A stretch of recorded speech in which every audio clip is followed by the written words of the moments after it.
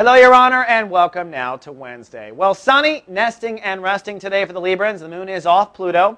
It's now time to invest in your emotional nurturing. So nurture yourself right now if you can. This is a great time to invest in cleaning your house, setting up a nice little ritual. This is a good Calgon bubble bath sort of time. This is a great time to spend with people that nurture you. You want to receive nurturing right now. You don't want to have to give it unless you are investing in something that will nurture you. I always clean my house during this particular transit just by nature. I'm like, oh my God, I want to clean my house. Oh, the moon is in my fourth house, of course. Or if nothing else, I always clean my bed sheets and make sure there's lots of bounces in the dryer so I can go to bed with a nice, cozy bed. It's a good time to pamper yourself. This is the time to recharge your battery, so take advantage of this moment. Now, zipping in the sun, you might be a little antsy today. Mars is ruling the day. That's an aggressive, aggro-masculine vibration.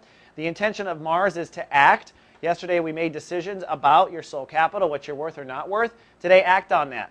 So give someone notice. Give your boss a notice. Give the bank a notice. Take action on yesterday's self-esteem decision, even if the action is taking better care of yourself because you're worth it, all right?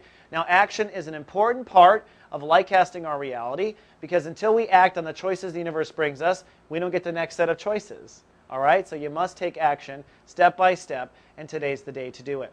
And Mercury has hopped the border over into Sagittarius now. That means that for the next few weeks, Librans are going to be incredibly articulate. Mercury is in its home spot for you, the house of Mercury or Gemini. So this is going to be an excellent time for you to express your feelings, see a therapist, start journaling, start blogging, see a practitioner like Julie or Skip. You can get things off your chest. Listen. This is a good listening time. You're going to be very clear in communication for some time.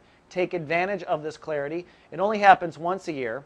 And next month when the sun moves into Sag, or the next transit, you're going to start to own, your entire soul will own what you have learned. And it's Wednesday. We've got an episode of Skip Jennings' Urban Mystic live today. He's got a lot more optimism when it comes to Scorpio. His lecture today will help you draw boundaries as it relates to your soul capital.